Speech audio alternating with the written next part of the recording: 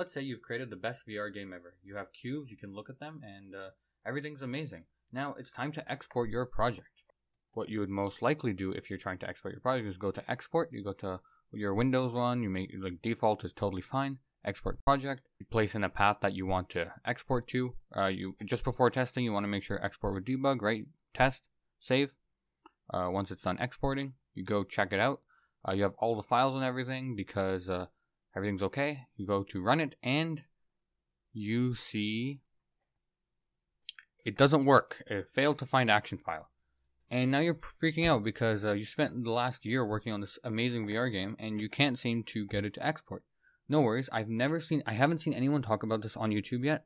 And I had to ask, and I actually had to ask on the Godot Discord server about this issue. And they told me, or at least Mux1213 told me himself that it complains action files are not available. Check if the plugin is enabled. And I responded with this exact emotion, and I'm like, oh damn.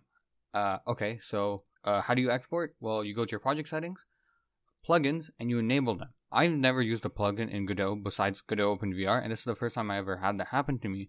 But if you've used a plugin and you encounter this error when exporting your game, or if you ever are going to, or if you ever will, just know that you have to enable it. And you go to export project, test 2, I already made that folder in advance, and we go to save. And you can see it's taking a bit longer. Or did I even click the button? Nope, I didn't click the button. Wow. You can see everything works perfectly fine. We go back a folder, test 2.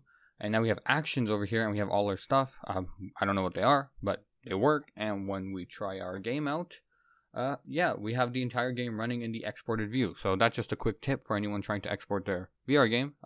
I was stuck with this for 2 months to learn Unity and I couldn't get my Godot VR project working, but now it's all fixed. I'm back in Godot and I'm happy. Bye.